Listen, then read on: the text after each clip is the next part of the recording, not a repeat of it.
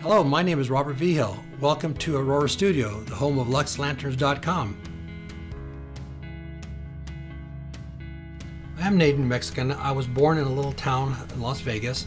I grew up there. I went to Santa Fe, lived there for a good part of my life, and I'm living the rest of my life here in Rio Rancho, in Albuquerque area. So yeah, I've lived here all my life. I've traveled a lot, but I've lived here as well. I got started in creating this art through my two-dimensional paintings. My artistic development started when I was a little kid. When I was 5 years old, I started drawing in paintings. And just recently, as the last 5 years, I've been doing this kind of work.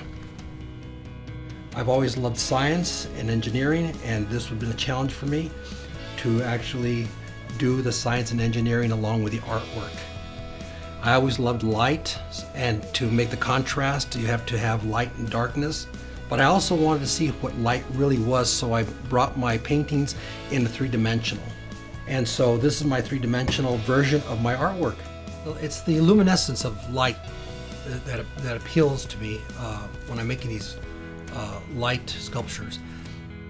I have to do the design in my mind, and then I have to actually put it on paper. And so there's a transition from artist to engineer and actually making it work. So the artist part of myself just envisions it.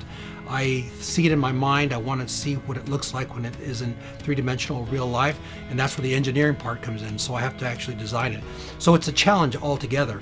I do all the work, but I have a very dear friend that I've made in the last 5 years that does my lasers, and he and I get together and do some designs on the body of my lanterns.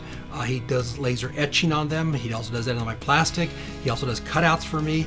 And so it's kind of a challenge for both of us to get together and figure out what would look good for my lanterns. All my materials are local.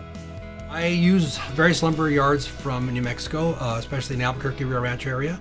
So I get cedars, white cedar, red cedar, different types of other lumber I put them together. Also, some of my materials come from being out in the rural areas of New Mexico where people have old sheds that are falling down. I ask them for the material. They'd be willing to give me as much as possible to clean up their area.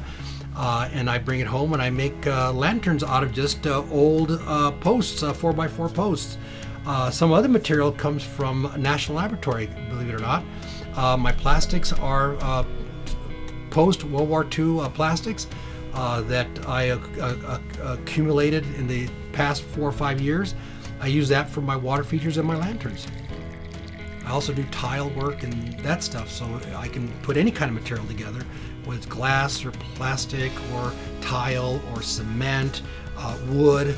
I like to work with all kinds of materials and put them together, see how it looks artistically, and the engineering design, see how that comes together.